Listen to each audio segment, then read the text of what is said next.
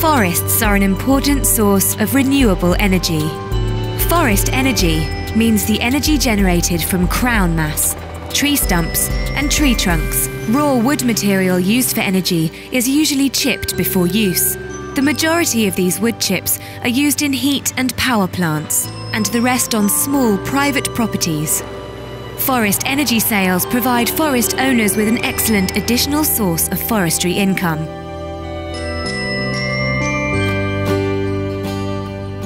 The fuel for the power plant is delivered in a fuel truck. Upon arrival, the truck is weighed so as to determine the amount of fuel on board. Fuel or wood chips, bark, sawdust or peat are unloaded at the reception point.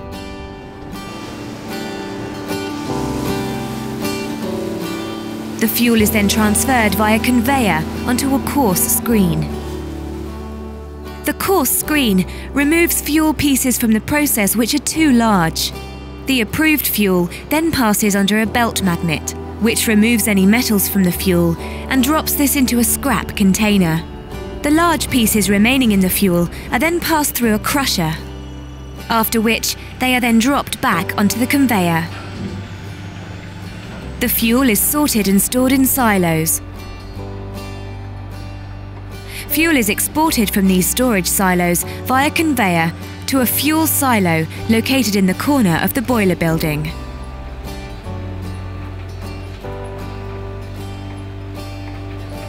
From the fuel silo, the fuel is then transferred on a conveyor belt to a balancing bin. The biofuel balancing bin is used to equalise the fuel supply to the boiler. The desired boiler fuel supply rate can be determined by adjusting the rotation speed of the screw feeders, which load the fuel into the boiler furnace. The fuel is fed into the boiler on a gravel bed, where it's partially burned in the heat of the gravel bed and partially in the gas zone above. This type of bubbling, fluidized bed technology is particularly well suited for biofuels. At the Hämeenkyrön Voima biopower plant, the fluidized material consists of sifted natural sand.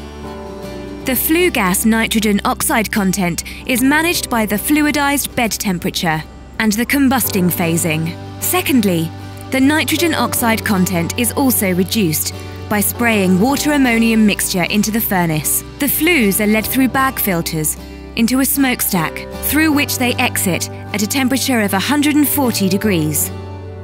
The filter bags collect the particles in the flue and cleanse the flue gases. The boiler produces a high-pressure steam, which rotates the steam turbine engine, a rotating motion which is transformed into electricity. The steam exiting the turbine is used in the plant for processing purposes, as well as to provide local heating within the Hämeenkyrö conurbation. The ash layers depositing on the heated surfaces of the boiler are regularly cleansed with steam soot blowers. The power plant process is monitored with cutting-edge adjustment and control systems in the control cabin. The status monitoring system monitors the condition of the equipment by means of vibration measurements. In addition, an operation control monitoring system is used in the plant, collecting information on boiler capacity, fuel and emissions, among other things. The Hämeenkyrö power plant utilises renewable fuels from the surrounding areas, thus significantly reducing greenhouse emissions.